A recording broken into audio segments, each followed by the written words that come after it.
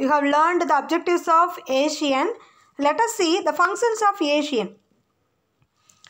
Function என்னென்ன வேலைகள் எல்லாம் இந்த ஏசியன் அசோசியேஷன் பண்ணுது அப்படின்னா, it facilitates free movement of goods and services and investments within the ASEAN by creating a single regional market like the European Union.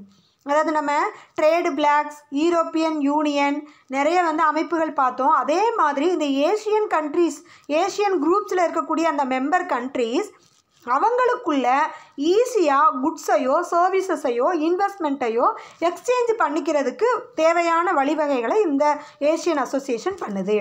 So it facilitates free movement of goods and services and investments within the Asian and it provides free access to the marketers. அதாவது ஒரு member country மற்ற member கண்ட்ரீஸ்க்கு தேவையான goods and சர்வீசஸை வழங்கக்கூடிய மார்க்கெட்டை provide பண்ணுது. தஸ் fostering the growth in the region. அப்போ அந்த பகுதியில் இருக்க மக்களுடைய வளர்ச்சிக்கு இந்த ஏஷியன் வந்து ஹெல்ப் பண்ணுது.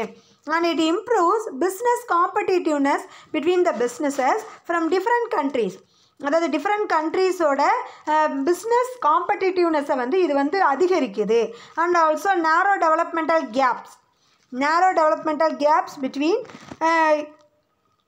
member countries and also narrow developmental gap between them. அதாவது இது என்ன பண்ணுது, இம்ப்ரூவ் பண்ணுது. எதை இம்ப்ரூவ் பண்ணுது அப்படின்னா, பிஸ்னஸ் காம்படிட்டிவ்னஸையும் நிறையா கண்ட்ரீஸோட இது இம்ப்ரூவ் பண்ணுது.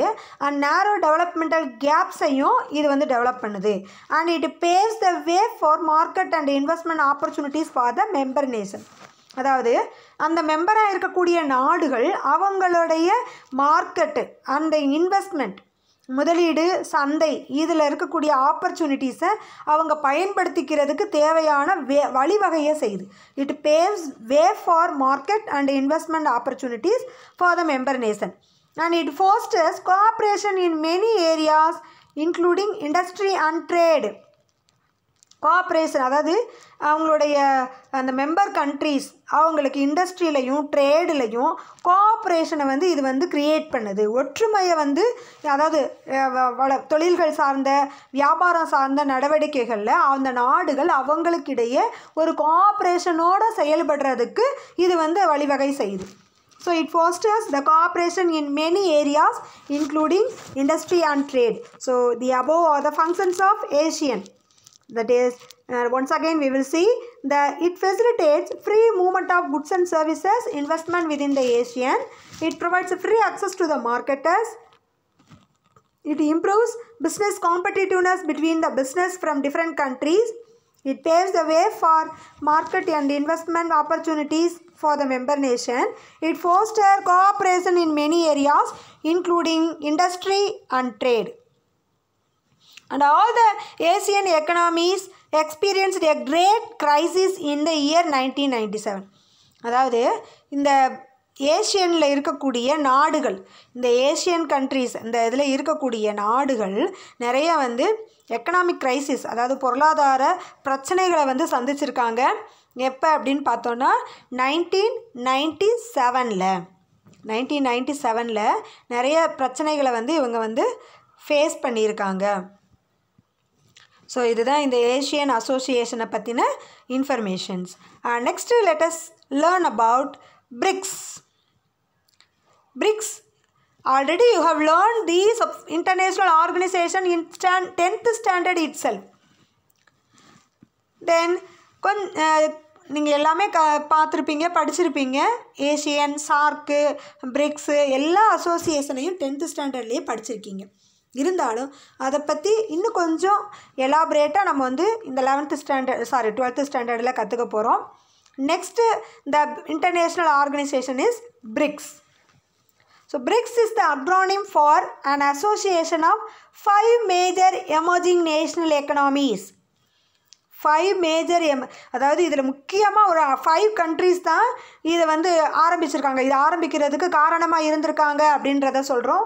ஸோ என்னென்ன கண்ட்ரீஸ் அப்படின்னு பார்த்தோம்னா, Brazil, Russia, India, China and south Africa. So these 5 major countries are responsible for emerging the national economies. Originally the first 4 were grouped as BRIC. அதாவது சவுத் ஆஃப்ரிக்காவை தவிர பிரேசில், ரஷ்யா, இந்தியா, சைனா இவங்களை வந்து வந்து 4 grouped என்ன சொல்லியிருக்காங்க அப்படின்னா BRIC அப்படின்னு சொல்லியிருக்காங்க. And next the induction of south Africa இன் 2010 தான் சவுத் ஆஃப்ரிக்கா வந்து இந்த பிரிக்ஸில் மெம்பர் கண்ட்ரியாக ஜாயின் பண்ணுறாங்க. அதுக்கப்புறம் தான் இது வந்து BRICS அப்படின்னு மாறி இருக்குது. So BRIC was coined in 2001. The BRICS members are known for their significant influence on regional affairs. Since 2009, the BRICS nations have met annually at formal summits. வருஷம் ஒவ்வொரு தடவை வந்து இந்த BRICS மாநாடு வந்து கூடுது. So south Africa hosted the 10th BRICS summit in July 2018. அதாவது இந்த சவுத் ஆஃப்ரிக்கா தான் இந்த 10th BRICS சம்மிட்டை வந்து கண்டக்ட் பண்ணியிருக்காங்க ஜூலை 2018.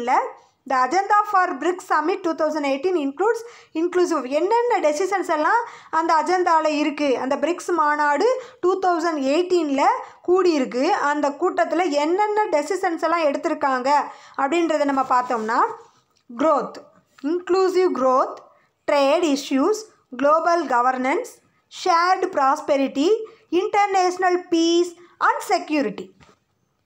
ஸோ இந்த மாதிரி மேட்டர்ஸை பற்றிலாம் டிஸ்கஸ் பண்ணியிருக்காங்க அந்த BRICS மாநாடில். 10வது BRICS மாநாடு இங்கே தான் ஆரம்பிச்சிருக்கு. அந்த வருஷம் ஒரு தடவை கூடுது. ஸோ 10வது BRICS மாநாடு இந்த அதாவது அந்த ஆரம்பிச்சு அதாவது சவுத் ஆஃப்ரிக்கா வந்து ஜாயின் பண்ணதுக்கு பிறகு 10வது BRICS மாநாடு 2018 ஆரம்பிச்சிருக்காங்க, அதாவது கூட்டியிருக்காங்க. அதில் inclusive growth, trade issues, global governance, shared prosperity, international peace and security இது எல்லாத்தையும் பற்றி டிஸ்கஸ் பண்ணியிருக்காங்க. ஸோ BRICS மாநாட்டில் யார் எந்தெந்த கண்ட்ரீஸ் எல்லாம் அதில் வந்து மெம்பர்ஸாக இருக்காங்கன்னா அந்த லெட்டர்ஸை வச்சே நீங்கள் சொல்லிடலாம். So B for Brazil, R for Russia, I for India, C for China, S for south Africa. And it's head quarters is at Shanghai. சைனாவில் ஷாங்காய் நகரில் தான் இதோட ஹெட் குவார்ட்டர்ஸ் வந்து அமைஞ்சிருக்கு. இந்த new development bank NDP, formerly referred to as BRICS Development Bank, was established by BRICS states. எல்லா ஸ்டேட்ஸ்லையும் இதில் எந்தெந்த நாடுகள்லாம் இந்த இதாக இருக்கும் மெம்பராக இருக்காங்களோ அந்த நாடுகளில் பூரா இந்த டெவலப்மெண்ட் பேங்க் வந்து எஸ்டாப்ளிஷ் பண்ணியிருக்காங்க. First BRICS summit was held at Moscow and South Africa hosted the 10th conference at Johannesburg in July 2018. அதாவது இந்த BRICSோட சமிட்டில் இந்த சவுத் ஆஃப்ரிக்கா ஜாயின் பண்ணதுக்கு பிறகு 10th கான்ஃபரன்ஸை ஜோகனஸ்பர்க் நகரில் ஜூலை 2018 கூட்டியிருக்காங்க. தென் India had an opportunity of costing 4th and 8th summits in 2012 and 2016 respectively.